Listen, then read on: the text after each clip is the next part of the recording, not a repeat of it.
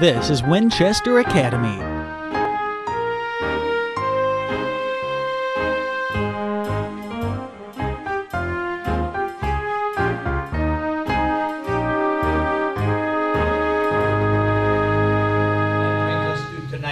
Speaker. We're pleased to have with us Wisconsin's Poet Laureate.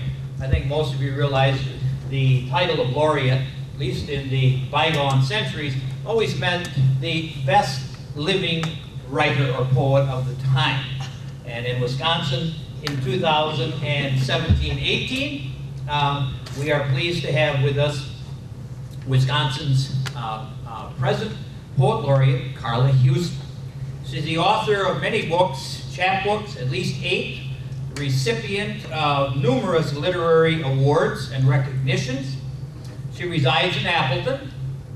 She is active in several Fox Cities writing projects. She is a graduate with a bachelor's and master's in English and creative writing from UW-Oshkosh. So please, yeah, I see Dick and other alums here are glad to hear that. Actually, that's one of my schools as well. So please join me in welcoming Wisconsin Poet Laureate, Karla Huston.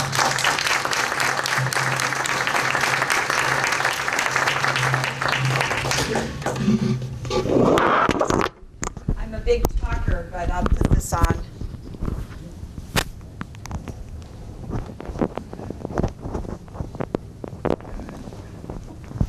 Okay, how's that? Okay, so how many of you are retired high school English teachers? Yay for us.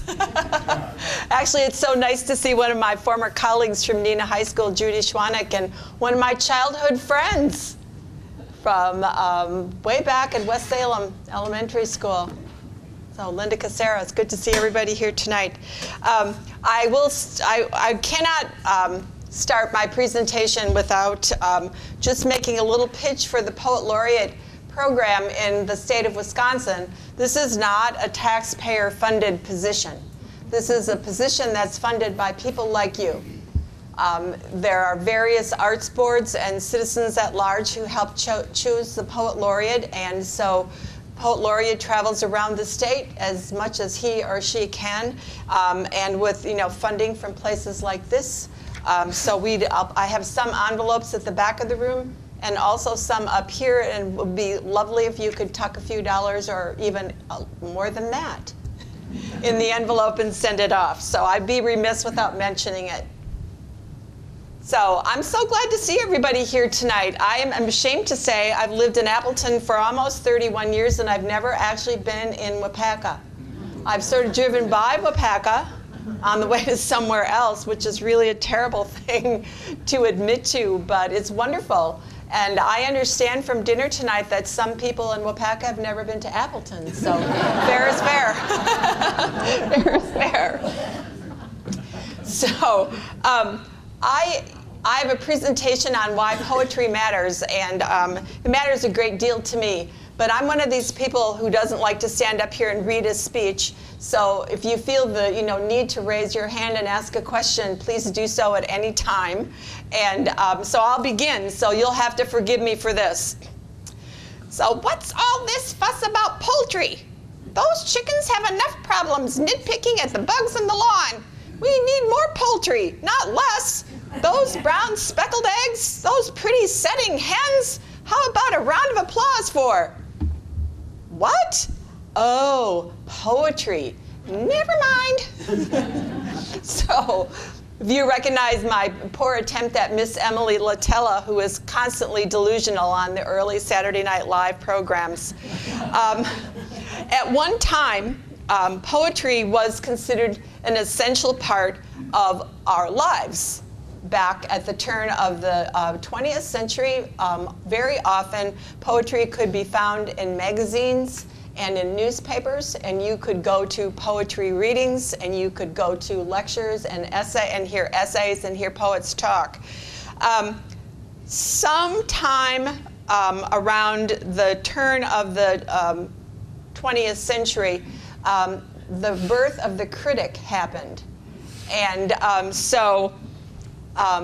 people started writing for the accolades of the critics.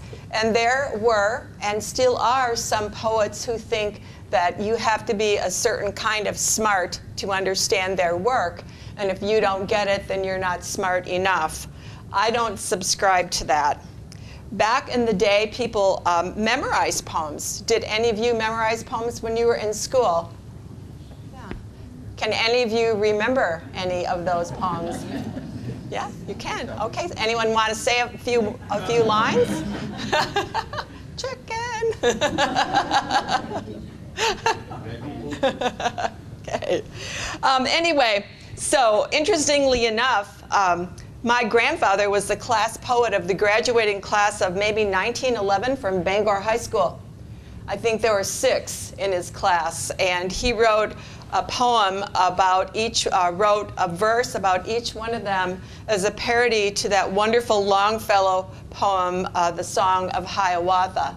So each one had his own little verse, you know, by the shores of Gitche Gumee, by the shining big sea water. And you know where Gitche Gumee is, right? Lake Superior, right? So I thought that was pretty cool. So anyway, so about the 19th or early 20th century, some poets decided that they were going to try to please the critics, and poetry became very difficult. You think about reading T.S. Eliot maybe when you were in college, Ezra Pound, some of those poets, they were purposefully difficult. And there are some poets who are writing that way now. But luckily for us is there are many kinds of poetry. It's like a buffet table of poets out there. You can pick and choose the ones that you like and the ones that actually resonate with you. I remember when I was in high school, I don't really remember getting a poetry education when I was in high school, but maybe somebody in my class might remember. I had the same old battle axe English teacher for 4 years, and I loved her. and she's the reason I became an English teacher. But I always felt that, there was something holy about reading poetry like reading Shakespeare. And I actually got Shakespeare, strange as it may seem. But it was hard and something for only smart people. And I was not one of those people who could understand it. And, I'm thinking back to some of my college classes at UW-Oshkosh when I went back. I was in my 40s when I went back to school. And, some of the classes that I had to take where the professor just spewed at us what this poem was about.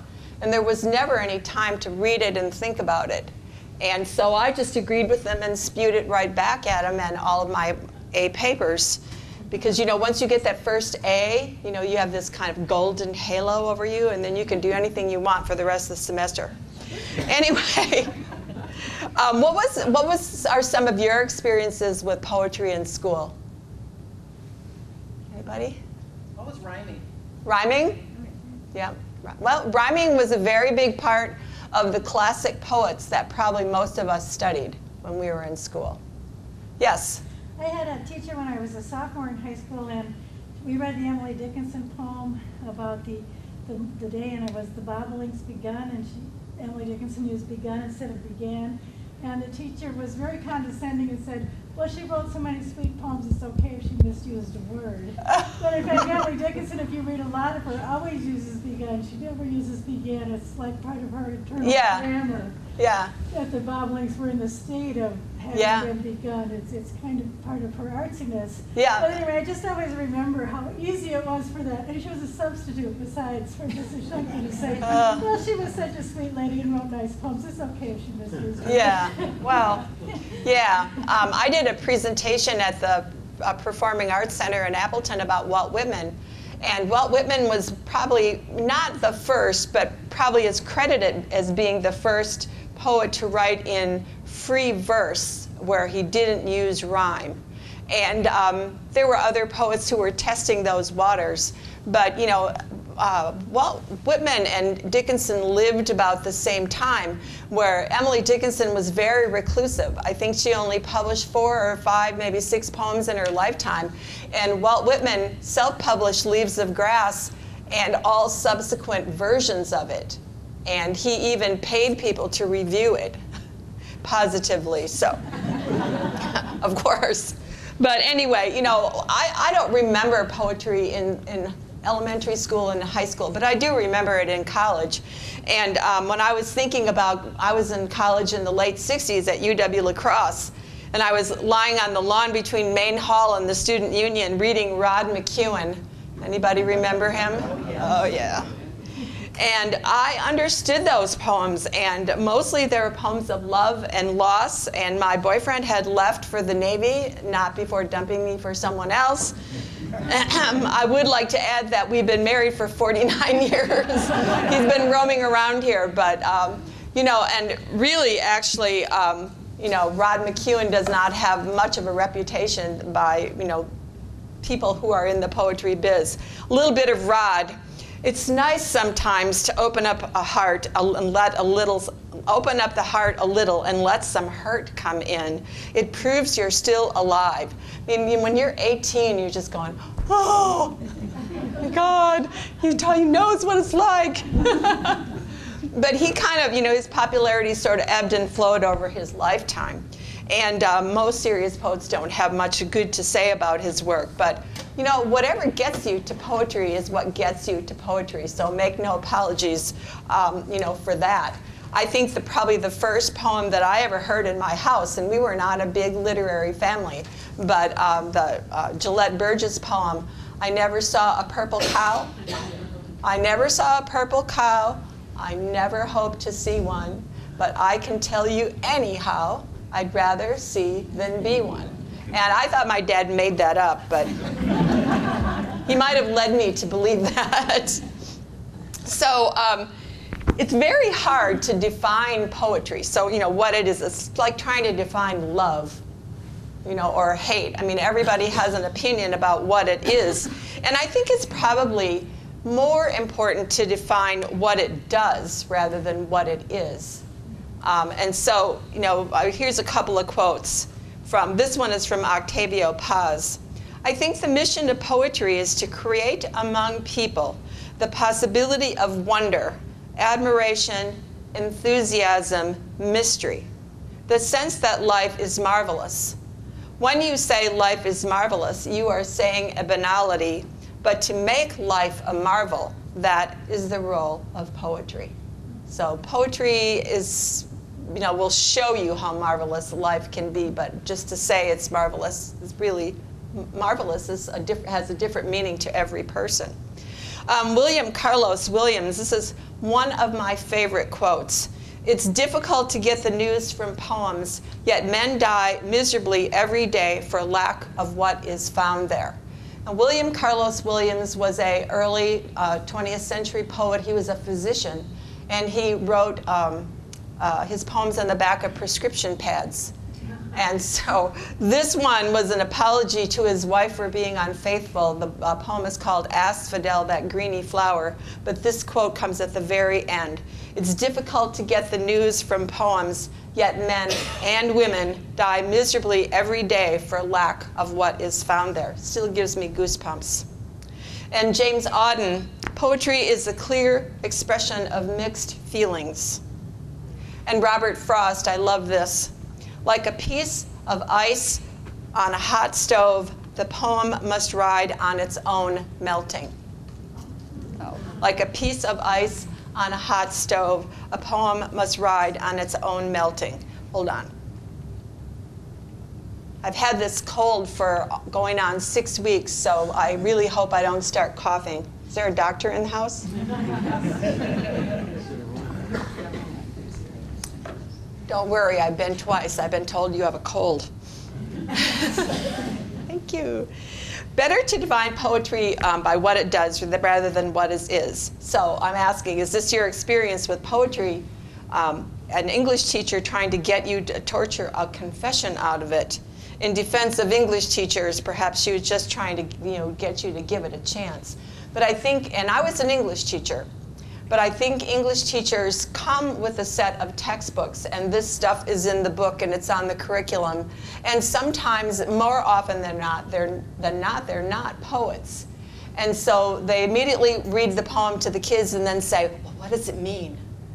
And I think that's so hard because it might mean one thing to you and something different to you. Better to like it and then worry about what it means later. But here's a poem by a former U.S. Poet Laureate, Billy Collins, called Introduction to Poetry. I ask them to take a poem and hold it up to the light like a color slide, or press an ear against its hive. I say drop a mouse into the poem and watch him probe his way out, or walk inside the poem's room and feel the walls for a light switch. I want them to water ski across the surface of a poem, waving at the author's name on the shore. But all they want to do is tie the poem to a chair with a rope and torture a confession out of it. They begin by beating it with a hose to find out what it really means. And I think that's so true, but in defense of English teachers everywhere, we don't always get a choice of what's in our textbooks. We just get them. So, at the risk of torturing a confession out of Billy Collins' poem, what do you think he's talking about?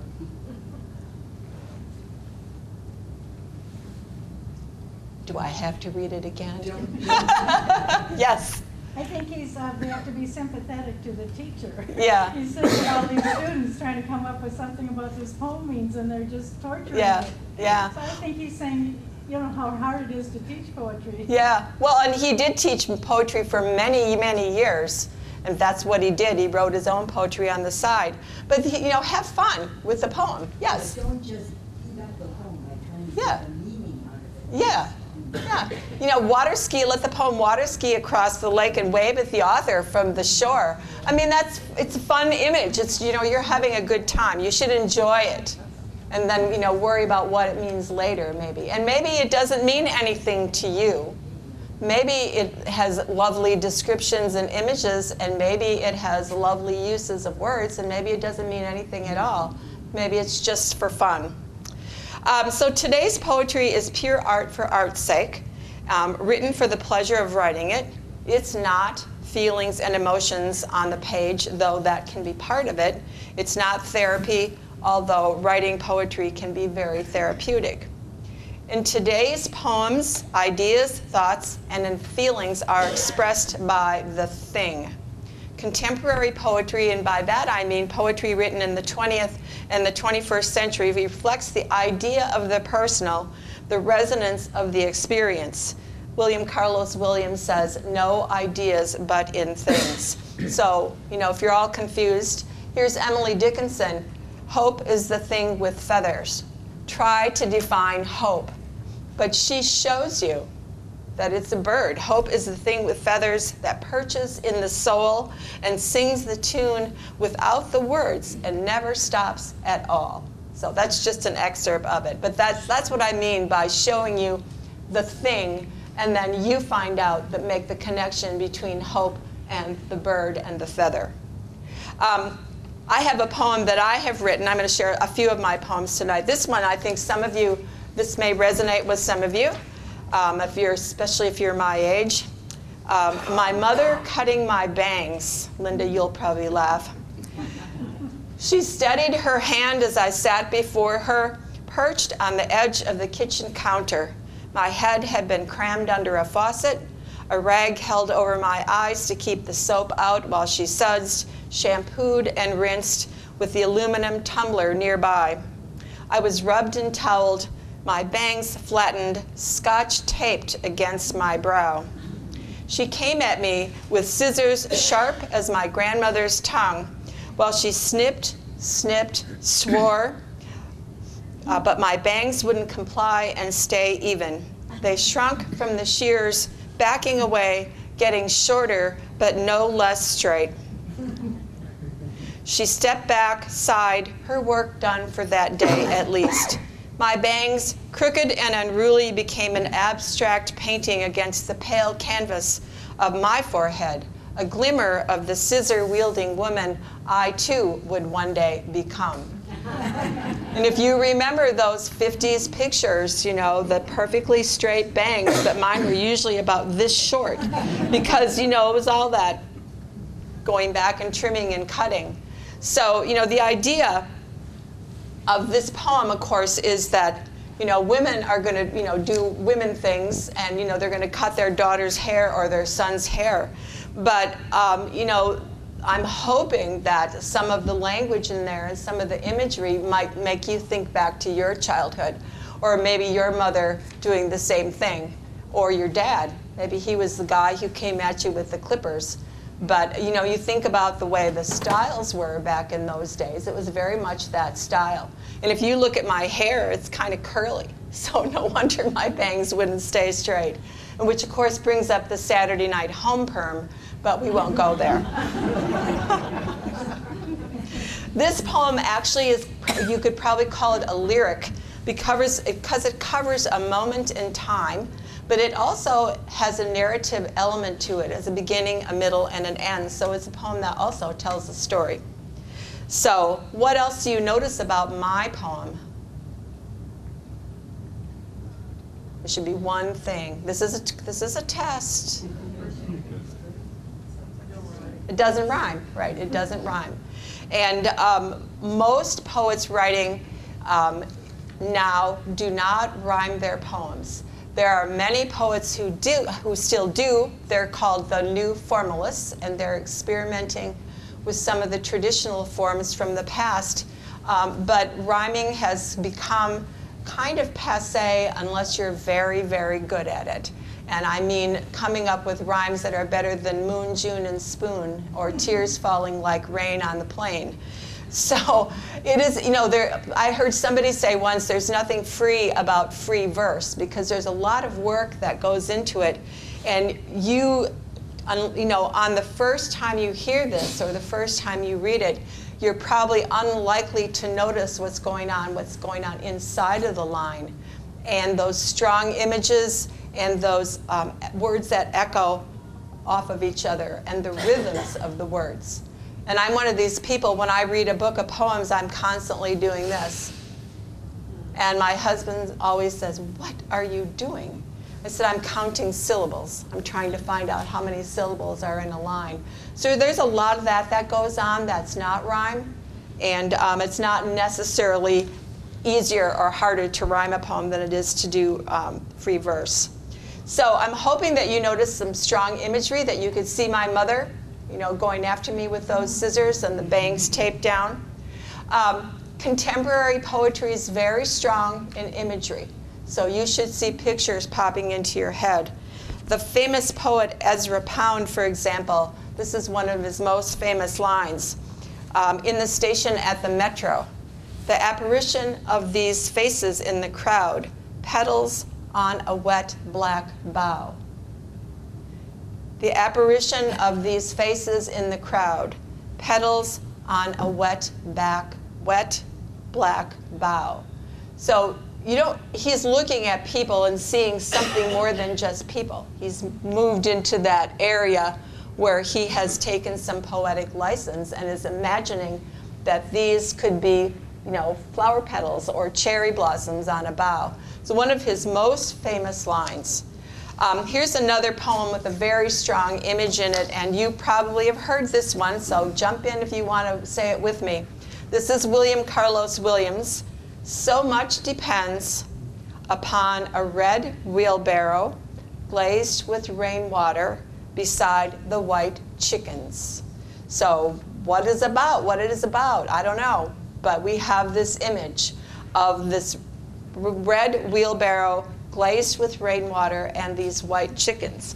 Now, you can't see the poem from where you're sitting, but it's very short and 2-line stanzas, and he has, so much depends, 4 syllables in the first line, and the next line, upon. What he has done is called enjambment. So he says, so much depends, and as a reader you're saying, depends upon what? And you're forced into the next line. And so upon a red wheel, and then barrow is on the next line. So he pushes you as a reader into that next line by the way he's made his line breaks. Glazed with rain, and then water on the next line. So you've got 4 syllables, and then 2. And then beside the white, and then chickens on the last line. So It's kind of fun to try to figure out. I still don't know what it means. But it's a wonderful image, and it's a really wonderful exercise as a writer to see how much you can pack into very few words. You know, to see how many, I mean, if you're writing poetry, try sometime to take out all your adjectives and adverbs, because it's really hard. But it's a really good exercise. I took a class from a poet from Ripon, Tom Montag, and he had us write a 36-word poem. That's not very many words. So we shared it around the room, and then he said, now take out half of them. It's like, whoa. So you're starting to make some pretty serious choices to try to hang on to what you meant by cutting out half of the words.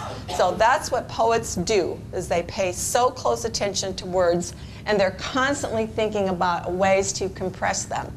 I had a middle school kid in Mineral Point ask me last year what was the difference between poetry and prose. And I said, well, angel food cake. You have, you know, this beautiful angel food cake sitting on the table your mom just made or you just made, and that's prose. So you take that angel food cake and smush it down, and I know you've wanted to do this all your life. Just take it and just pound it down into a ball. That's poetry. That's that little ball of sweetness that you end up from this great big airy cake. So he seemed to buy it, but I don't know. I read a poem there. I had to explain what a 45 record was. Another reason for poetry is that it slows you down as a reader. You're asked to attend to poetry in a different way, savoring each word slowly, stopping to pay attention. Give each poem that you tackle to read at least 2 times through. I remember I just recently reviewed a book for a library journal of a book of poems, and I thought it was so obtuse and I didn't like it. But, you know, that's my job, so I had to read the book again. And the second time through, I just kind of went, oh, wow, this is really, really terrific. But it takes a while sometimes to figure out what's going on in a poem. And I promise you, it's worth it. Naomi Shihab Nye, who's a poet from San Antonio, and many of you may know her work. She said at the Geraldine R. Dodge Poetry Festival in an interview with Bill Moyers, she said, poetry is a slow kind of talk. And she adds, my favorite quote, which comes from Thailand, she says, life is so short, we must move very slowly. Life is so short, we must move very slowly. And she said, now think about a haiku. How many people have savored a haiku poem over a period of hundreds of years? It slows you down to read a poem. You read it more than one time. You read it more slowly than you would speak to somebody in a store. And we need that kind of slow experience in our words and in our lives. You know, our lives are fast-paced. We need to have that opportunity to sit down and savor some words and just wait. So some translations, speaking of haiku, and we were speaking about this at dinner. Haiku, when it's translated from the Japanese, often ends up with that very cliched 5-7-5 syllable 3-line poem. But really, the Japanese didn't write it that way. So Robert Hass is a poet who has translated a lot of Japanese poets. So here are 3 of his translations from Issa. The snow is melting, and the village is flooded with children. The snow is melting, and the village is flooded with children. Don't worry, spiders, I keep house casually. Don't worry, spiders, I keep house casually. And then finally, even with insects, some can sing, some can't. Even with insects, some can sing and some can't. So reading and writing poetry and reading any kind of literature, as you've retired high school English teachers know, we read literature because it creates empathy. You know, it's a vicarious experience, it's fun, you get to go, you know, travel the world and in time and space, But it also, when we connect with a good piece of literature, we connect because it rings true with us. And I remember talking to my high school students, just blabbing away about Hamlet and saying, imagine, you're just your first year of college and you get a note that comes weeks later that said, your father has died, come home. And so, he's just barely 18 years old. So he goes home, finds out his father has died, and his mother has remarried in the interim already. And, what do you think about that? And then he goes up to contemplate his sorry lot in life, and the ghost of his father shows up and says, I've been murdered. You must take revenge. That's a story, a play that's over 400 years old. But that idea of it, that betrayal, love, and loss are things that we can relate to even now. I mean, that's what good literature is made of. So good poetry also has resonance. And I've talked about that word, that echoing, that ringing true with you. It reverberates through time and space, like Dylan Thomas's Do Not Go Gentle Into That Good Night. Or Frost's Stopping by the Woods on a Snowy Evening. Or his Nothing Gold Can Stay. Or The Road Not Taken. I mean, all of us can probably recite a line or two of Robert Frost. They mean something to us because they hit us where we live. We've had those experiences. All of these famous poems touch us where we live because we are human. We live, we love, and we lose. We grieve and we celebrate. We try to live our lives with a small amount of joy. And poetry can sometimes give us that. Which poems were important to you or are important to you? That you read all the time, or you turn back to, or you committed to memory? Yes? W.S. Merwin. W.S. Merwin. Any particular poem? No, but he writes so beautifully of graceful aging. Yes.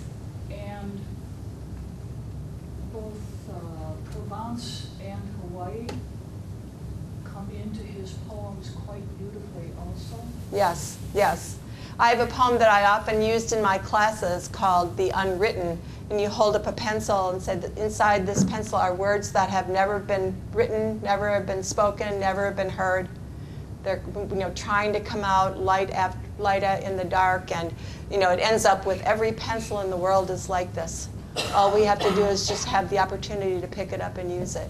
So yes, I saw other hands. Yes? My great aunt, Helen Baseman. Say that again. My great aunt, Helen Baseman. Your great aunt, Helen Baseman. She was a poet. Wonderful. Is a poet. Very descriptive. Yes? Wonderful. Good, good. Anyone else? Yes? Shel Silverstein. Shel Silverstein, absolutely. Who here didn't read those poems to your kids when they were little? And read them yourself when you were little? Yeah. And there was another hand. Yes? Mary Oliver. Mary Oliver. Yes, I've got a Mary Oliver poem to share with you tonight, so yes. But there are poems by these people. Mary Oliver doesn't rhyme, by the way, in just case I'm getting that no rhyming daggers being thrown at me. Anyway, here's just an excerpt of a really wonderful Naomi Shihab Nye poem called Kindness. And I encourage you to go look it up online. And this is just a small stanza. Kindness. Before you know what kindness really is, you must lose things. Feel the future dissolve in a moment like salt in a weakened broth. What you held in your hand, what you counted and carefully saved, all this must go so you know how desolate the landscape can be between the regions of kindness. How you ride and ride, thinking the bus will never stop. The passengers eating maize and chicken will stare out the window forever. So there's 3 more stanzas, but it's one of her most famous poems called Kindness. So, and I'm going to just talk briefly right here about poetry and memory, because one of my projects, or my pet project as the Poet Laureate, is to work with memory cafes. And I've got one in Wednesday in Waupaca, but I bring poetry memory cafes are social events. Do you have them in Waupaca, memory cafes? Somebody's saying yes, someone's saying no.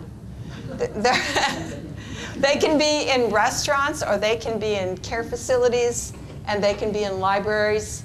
And there's social gatherings where information is shared and people gather together, people who are suffering from mild dementia and their caregivers. So they have a good time. They have resources that they can go to. And my goal is to bring poetry to them. And we often do a call and response where we share a poem together. And then we'll often write a poem together. We'll create a group poem from everyone contributing.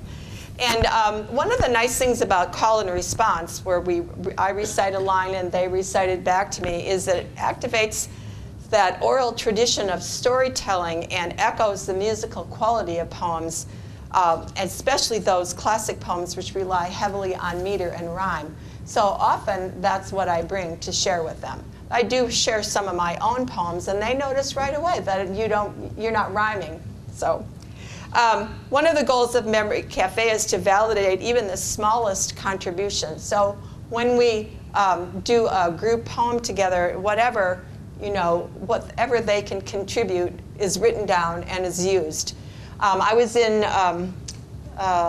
Manitowoc at a care facility there, and I was in a locked dementia ward. So the people who were there had very severe dementia.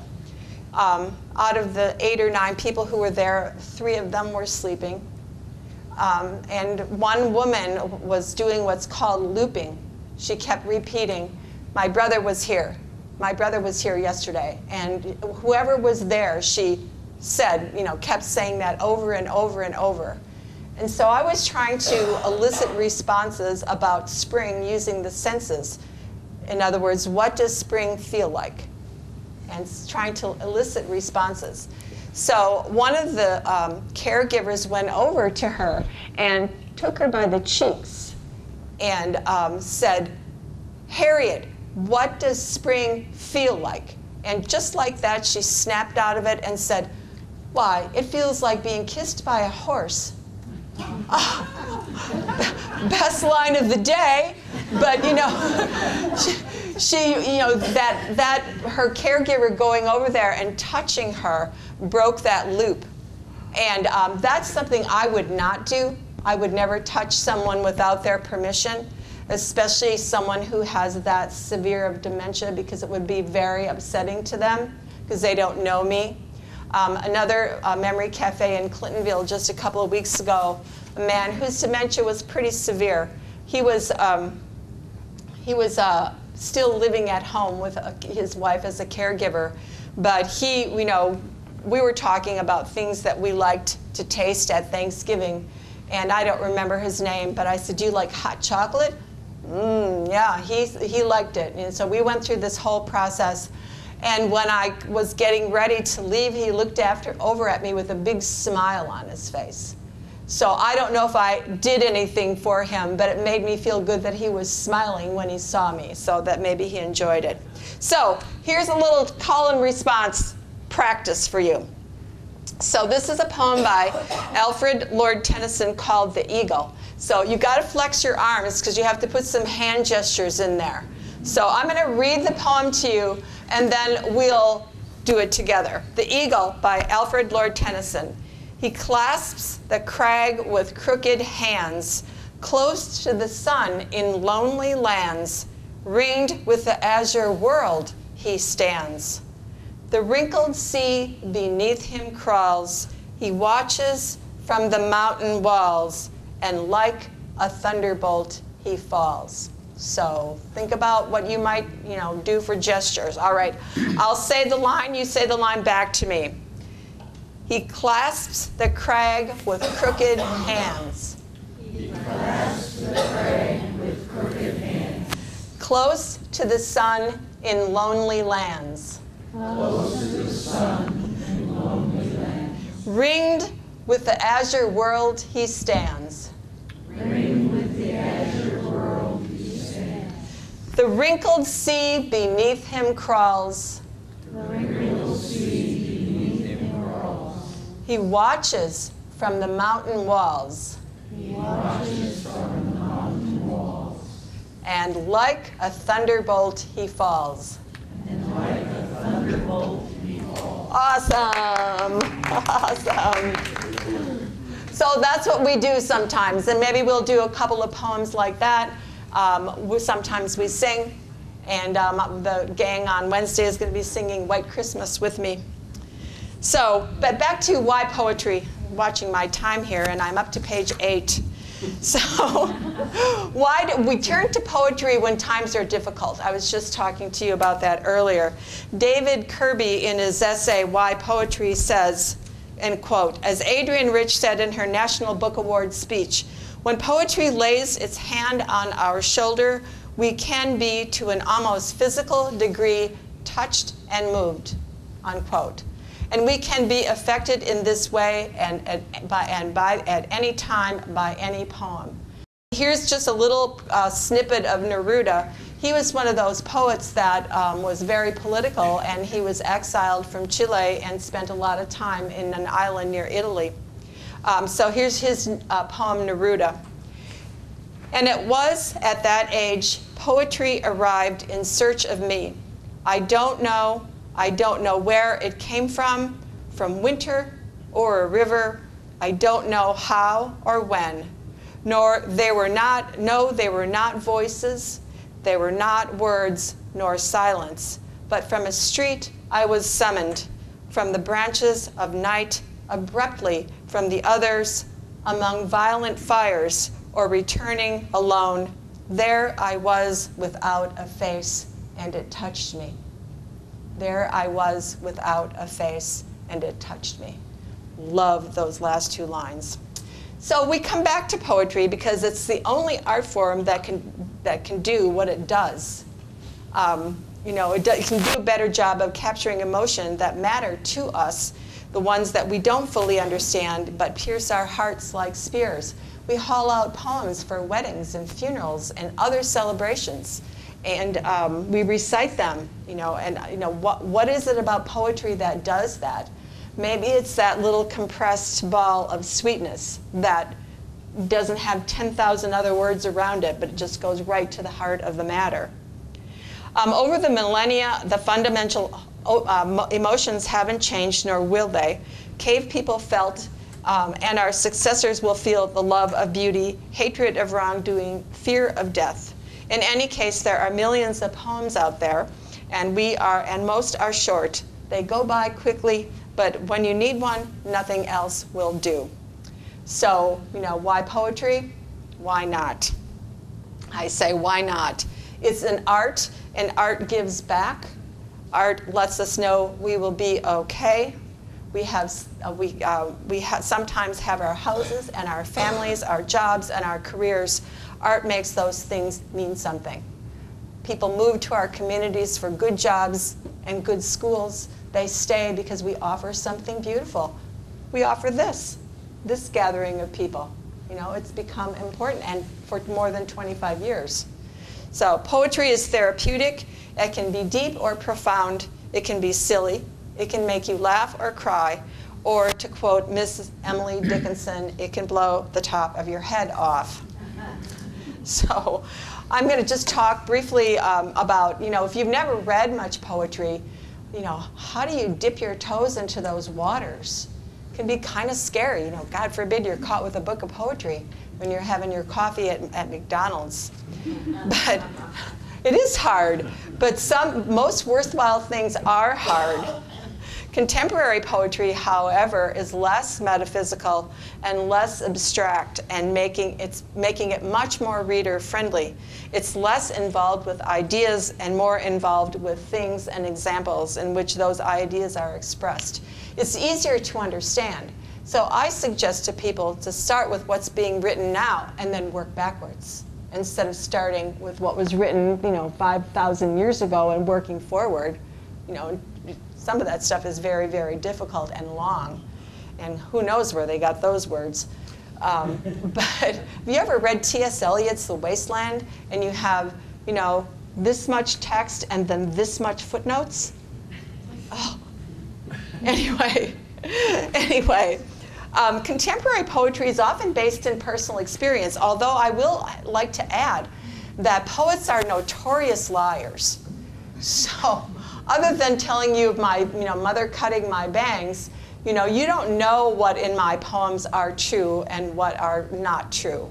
I remember Ellen Court years ago saying that she had read a poem at a reading about a woman's experience with breast cancer, and all these people came up afterwards and grabbed her hand and hugged her and said, "Oh, I'm so sorry, I didn't know. And she said, "It's not me. It's not me." So you never know. The thing is, if it's done skillfully enough, it seems like it could be you. But she said it was someone else's experience, but she took it and made something of it. She made art out of it. I would worry, I'll start with what's new and work backwards. The more poetry you read, the better reader you will become. And I'm a much better reader of poetry now than I was, say, 20 years ago. And I'm much more patient with it, because 20 years ago I wasn't very patient with it. And it's like, I don't get this, I'm turning the page. Worry less about what the poem means. I know we want to know what the poem means, but you should enjoy the language, you should enjoy the imagery, you should enjoy the sounds and the metaphors. Worry less about what it means. If you like the poem, then you like the poem. It doesn't matter what it means. There was a book of poems that I had, my first book of poems that I bought in Appleton at a bookstore, little small book of poems. And there was a poem in there where one of the lines, one of the title was called "Morning Becomes Her, Henry." And I bought that book in 1996. It took me 20 years to figure out what that was about. She was referring to John Berryman's Henry in his Dream Songs book. But I didn't have enough of a background in poetry to know what that was. So after I read Dream Songs, a couple of years later, I picked up that book and went, "Oh, I get it now." But that's kind of fun too, where you have that aha moment where you weren't expecting it. Let your taste guide you. There are poems about writing poems. There are poems about basketball, football, bowling, that shiny new car in your driveway, muffins in the display case at Perkins, poems about bagels rolling down the street. There are poems about war and peace, poems about nature, poems about language. There are poems about love and loss. I have a poem at home pinned on my blackboard, something about suppose there was a badger Jesus. It was funny and curious, but I mean, there's so many things poems can be about. Just let your taste guide you. I always say that I don't really like very, very hard poems, but that doesn't mean they're not worthwhile. I'm not going to say they're not good poems, because somebody's publisher decided to put money behind this book. They're just not my taste. I don't care for escargot. I don't care if you like it, but I personally don't like it. But so you have to look at it that way. There are going to be poems that you aren't going to like, but there are going to be quite a few that you will. So get yourself to the library. Mosey past the People magazines, the Wall Street Journal, and past New Fiction. Enter the stacks around 8:08 or 8:10 or 8:21. Librarian's going to check me out on that. Make sure I have that right. One of those is British poetry. I think it's maybe 8:21. But, and then just, park yourself there and start pulling books off the shelf. No one is going to be there with you. Trust me. So you're going to have that place all to yourself. But that's what I did. I read an interview with one of my favorite poets, and she named her favorite books of poetry, and I went to the library and checked them all out. And you check out as many books as your library will allow you to take out, and then come back and check out some more. Karla, It's free. 75 here. Pardon? 75. 75? Okay. Well, anyway, the library is your best friend, as I say this in a library, because you don't have to pay for those books. You can, don't dog your pages or write in them. But you get all these opportunities to read something for nothing. You don't have to go out and buy a book at all. But if you find something that you like, then be sure you look up the author and support that author by buying a book. There are no rich poets. So a book of poems is like a box of chocolates. Find something that touches you. Another way to make poetry part of your daily life is take a blank notebook and handwrite your favorite poems into it. It's better if you can memorize the poem, but I can't hold anything in my head for more than about 3 seconds. But if you like, Frost the Road Not Taken, write it into your notebook in your own hand. Take his words. They become part of you. You're taking that in through hand and eyes by transcribing those words. And keep a notebook of famous poems you like. I was geeky enough in high school that I kept a notebook of famous quotes. But you can do that with famous quotes and famous poems, and then better yet, memorize them and then practice reciting them. You can do that on Christmas. Instead of opening presents, you can recite poems to each other. How would that work? Anyway, find some good literary journals. There are many of them that are online now for free for the reading. Go to Readings, buy books. As I said earlier, there's no such thing as a rich poet. But I'd also like to add, there's no money in poetry, but there is no poetry in money either. That's Robert Graves. Finally, breathe in and touch the words and let them become part of you. And William Carlos Williams also said, if it ain't a pleasure, it ain't a poem. So I'm going to share a couple of my favorite poems with you, and then I'll read a couple of my own poems, and then we'll have some questions and some answers, maybe. Unless I've covered everything and you just want to go home.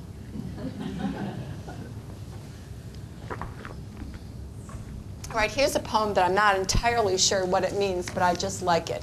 Are you familiar with James Wright, the poet from Minnesota?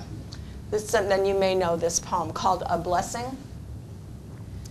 Just off the highway to Rochester, Minnesota, twilight bounds softly forth on the grass, and the eyes of those 2 Indian ponies darken with kindness. They have come gladly out of the willows to welcome my friend and me. We step over the barbed wire into the pasture where they have been grazing all day alone. They ripple tensely. They can hardly contain their happiness that we have come. They bow shyly as wet swans. They love each other. There is no loneliness like theirs. At home once more, they begin munching the young tufts of spring in the darkness. I would like to hold the slenderer one in my arms, for she has walked over to me and muzzled my left hand. She is black and white. Her mane falls wild on her forehead, and the light breeze moves me to caress her long ear that is delicate as the skin over a girl's wrist. Suddenly, I realize that if I stepped out of my body, I would break into blossom. Just, goosebumps, goosebumps. And he has another poem called Lying in a Hammock on William Duffy's Farm, where the last line is, I have wasted my life. Like, oh gosh. Oh, Lord. All right, I'll read a couple of poems of mine, and then we'll see if you have some questions that you want to ask. I have a poem called Lakes in Wisconsin. And my husband is a bass fisherman, and he often, goes here, there, or wherever and fishes. And he said, oh, there's Long Lake. And I said, well, you fish there? But yeah, no, it was the other Long Lake. He said, wait a minute. There are 2 Long Lakes in the same county or whatever? So I did some research, and you really can find this stuff online. Lakes have been pressed in lakes in Wisconsin. They have been pressed into the earth by the rocky thumbs of glaciers, ice pulled back, leaving its meltings behind, leaving kettles and moraines and riots of rocks. In Wisconsin, there are 59 lakes named Long Lake, sometimes 2 in a county. There are 82 named Bass, which might or might not be jumping with them, and 116 named Mud. In Wisconsin, we boast that we have more lakes than Minnesota, which mentions 10,000. It all depends on how you define a lake. Wisconsin defines a lake as something more than a finger's width deep, like the lake in your bird bath, the lake in your dog's water dish, or the deep, wet pools in your eyes. So it's true, we have a very broad definition of what a lake is in Wisconsin. In Minnesota, it's more based on square footage and depth. And there are more lakes in Wisconsin that don't have names. So another thing you could do around the dinner table at Christmas is come up with new lake names, because some of them have been taken many times, many times. All right, I'm going to read one poem about my father, and then I'll finish up with one. My father played in a polka band in the La Crosse area for about 35 years. And so this is basically a true story, I will tell you that. It's called Lip. When my father tuned his sousaphone, he fiddled with tubes and oil like when he restored the Model T, his hands working the pipes and joints. And all around him, it's polka, polka, big pa-pas, little dancing girls on the tips of the keys while he worked his embouchure into the proper purse of lips. Somewhere, bar lights glinted off the big bell, the name Bob engraved inside the swale, hill and valley, little dance hall at the end of a corn maze, small towns in Wisconsin, a fireman's dance and a cavernous hall, a wedding gig or two. He said nothing while he adjusted the weight on knees already bruised and aching. When cancer took a wedge out of his lip, he had to give them up. The beer barrel, the she's too fat, the blue eyes crying in the rain polka, the Liechtensteiner, a schottisch or two. The music lived in his head, the tip of his tongue, the records stacked and dusty on the floor. So it was just as simple as that. Get down to see the surgeon. Hour later, he had, inch wedge taken out of his lip, and he couldn't, make that, blow that horn anymore. So, then I'll finish up with this one, and we'll see if you have any questions. This is called Sportsman's Bar, another Wisconsin thing. I need to write one called Supper Club. Okay, Sportsman's Bar.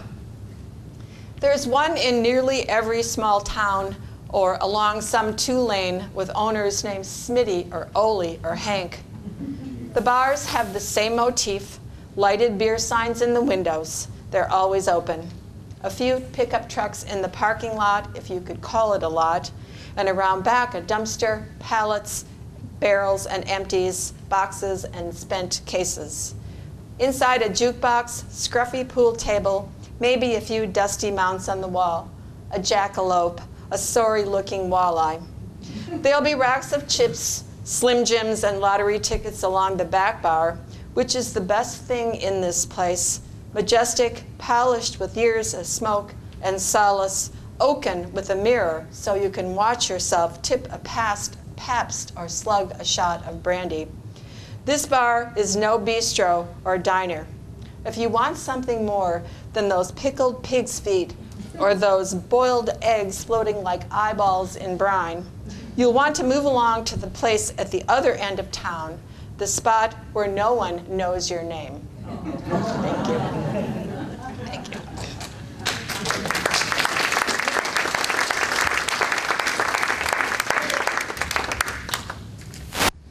Does anybody have any questions? No, I have a point. It's not a question. It's more of a generation of ability, I'd like to say. You made mention of art and poetry, and it raised in my mind parallel. I think if you considered modern art versus more traditional art, you would find 50, 100 years from now, much of what passes for excellent art today in the modern sense will be completely forgotten, and the more traditional, what was art in the past, will endure. And with poetry, I believe the same thing pertains. Many of the poems that you cited and mentioned in the course of your conversation, I think will be forgotten 50 years from now the same way the art will.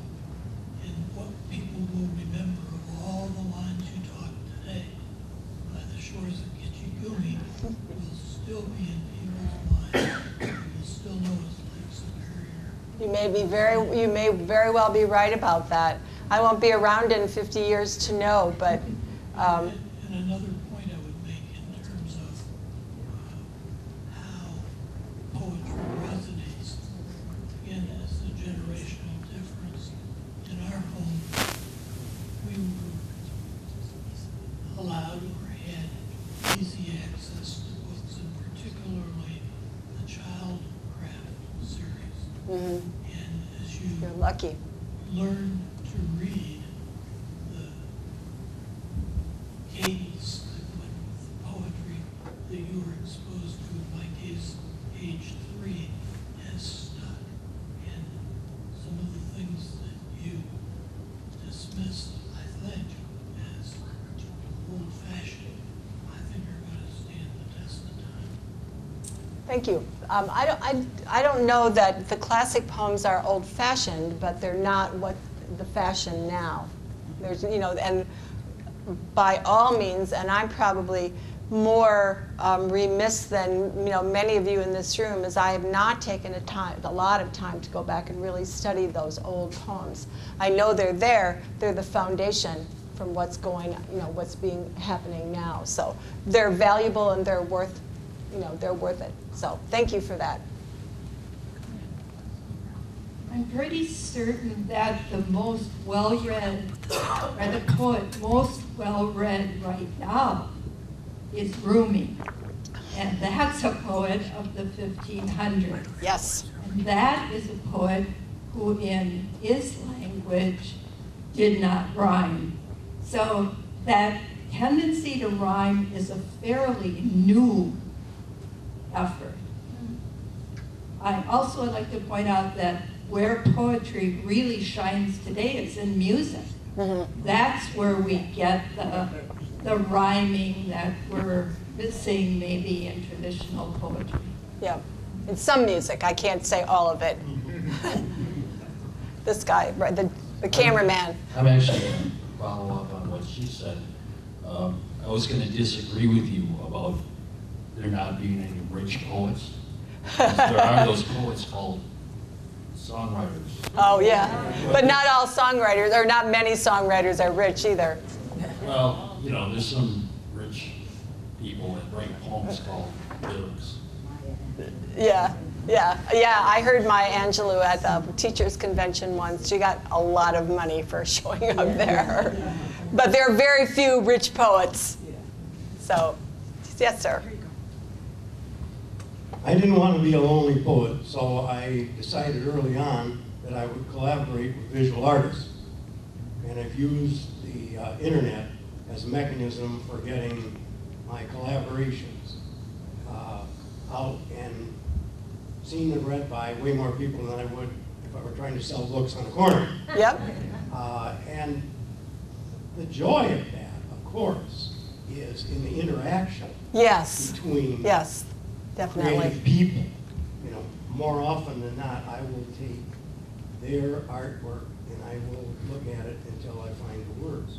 Alternatively, I will send poems to my artist friends and say, what do you think? And some of them have been turned into music.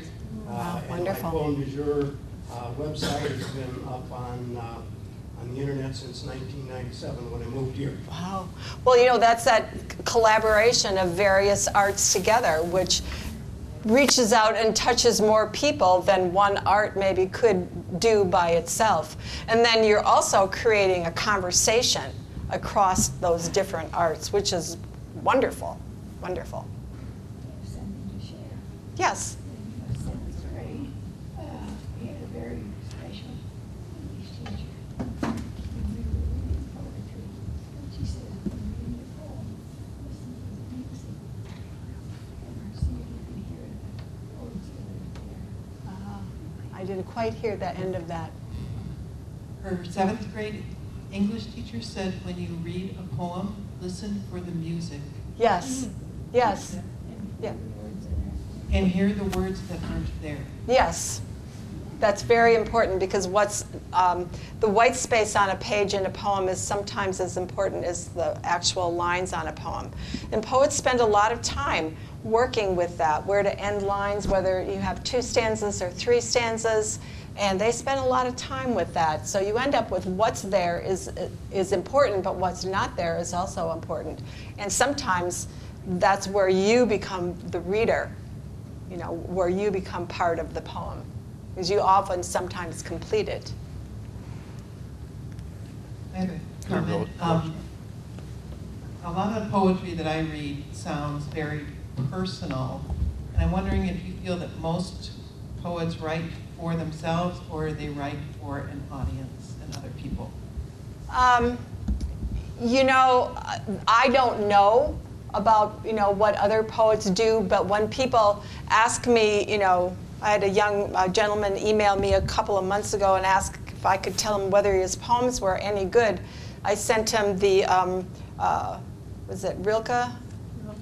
Letters to a Young Poet. But I also said, you know, first, if you're well read, you can see how your poems hold up against what else is out there. And the first person you need to please when you're writing is yourself. And if you've written well enough, your poems will reach out. But you have to please yourself first. If you like what you've done, then so be it. Can you be better? Maybe. Can you write something different or challenge yourself? Of course. But you're your worst critic. So you have to be pleasing yourself first. And, you know, the accolades, you know, everybody has an opinion. So, you know, someone may like your poetry and someone may not. And they're entitled to their opinion, and you're entitled to the poem that you wrote. If you wrote it as well as you could, if you really spent time and crafted it. If it's crafted well, it will reach out, I think. So it's a good question. Who decides today who is a great poet? I mean, when I think back in history, a lot of people weren't recognized till after they died. Yeah. And you look at the bookshelves and what's read popularly today by various authors. Okay, people buying the books or whatever makes somebody famous or popular. How about with poetry? I can't say that I'm aware of anyone nowadays that stands out to me. Well, I think probably Billy Collins is probably considered one of the most popular poets today, based probably on book sales. Will he be remembered in 50 years? I'm not sure about that. We have some fine poets in our midst who are writing right now, and we've got some fine poets who have recently died. I can think of C.K. Williams, for example, Galway Canal. I'm going to forget, you know, half a dozen people, but these were people who were fabulous in their time and who continue to be read. You have to go and look and see what's in anthologies, first of all, to see how those poets are carried forward. You know, we have the Norton anthology, but there are other anthologies that are being published and who is in them. So, you know, I think popular poet is kind of an oxymoron, like wealthy poet. But there are some poets who are making money from poetry. Billy Collins would be one of them. Maya Angelou at one time was before she passed away. But I think he probably gets, you know, 70 or 80 grand an appearance. But he is also very popular. You look at his Amazon ratings when he comes out with a new book. They're very high for poets, so anyway. Or we don't recognize them basically as poets, like Bob Dylan. Yes. People don't, they have other labels. Yes, I thought that, Bob. I think of Bob Dylan's music as poetry. I may be, you know, on my own there, but I mean, if you've read some of the lyrics, if you read the lyrics, not just the ones that are in the songs, but there are often more lyrics than are, you know, recorded, and they're just like stunning, just stunning. Make the hair stand up on the backs of your arms. So, yeah. Other than the Wisconsin Poet Laureate, since the program began, can you name other Wisconsin poets that you read that you think are living? Yes, living. Yeah. Wisconsin has a ton of really, really fine poets. Ron Wallace, who's retired from UW-Madison, Jesse Lee Kercheval, who is now on sabbatical in Uruguay, Max Garland from UW-Eau Claire, BJ Best from Carroll University, Marilyn Taylor, who used to teach at UW-Milwaukee, Susan Fuhrer, who also taught at UW-Milwaukee. I can name tons of them, and if I forget somebody, I'll feel really bad about it. I come from the Fox Valley area, and there are just oodles of poets there, and they're very good. They're very good. You wonder sometimes where they come from. You know, and I remember I was talking to you earlier, talking about Helen Farbuck and Kay Saunders and Ellen Court, how welcoming they were to me when I stepped into that fray, and their kindness to me and reassuring me that I really did not sound like an idiot and keep working. But, you know, I always tell people, you know, how do you get involved? And I said, first of all, you have to write and read voraciously. You can't talk about writing or dream about writing or think about writing. You have to sit your butt in a chair and write. And you have to be willing to make mistakes and write badly before you can write well. But you also have to join in the community. You know, go to readings, support other writers. It's not all about you. I've gone to readings where people will show up just for the open mic and then leave. It's like, you know, we just brought a poet in from 2 hours away and you're not going to listen to this person? But, you know, there are some people who are so wrapped up in what they write that they are not interested in anyone else. So, good literary citizenship. Yeah. Yes, sir? Do you remember how old you were when you told Linda that you were going to be the poet laureate of Wisconsin? Oh, I don't know, Linda. Sure, we were about 9, 10. Yeah, something like that. I didn't start writing poetry until 1996, so I didn't start writing poetry until I was in my late 40s. I could never have imagined doing it when I was a younger person.